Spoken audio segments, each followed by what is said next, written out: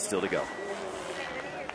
So here's Enni Rukajarvi, 28 years old, the regular footer, making her 10th X Games appearance. Earned a bronze here last year. Coming in this first rail switch, opposite way of riding. Switch lip slide, same way 270 out. Switch 50, backside 180 in. I would have liked to see maybe a back lip or a front side 180 on. The board side is a little basic. But a 50 backside 360, so solid full pull on the top section. Can she follow it up on these jumps? Front side 720. Backside 540, and let's look for something big.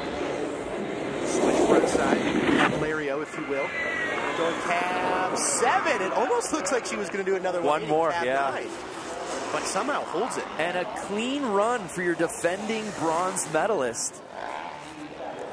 And you see it. It's a different approach than what we saw from Zoe Sadowski-Sanat, who just really sent it on that first attempt.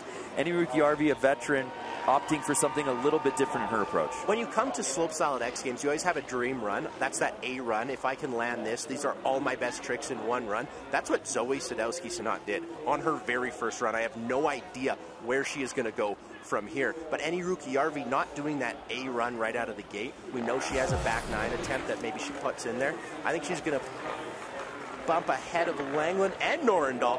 Wow, an 84.66 for Enni, jumping up into second place.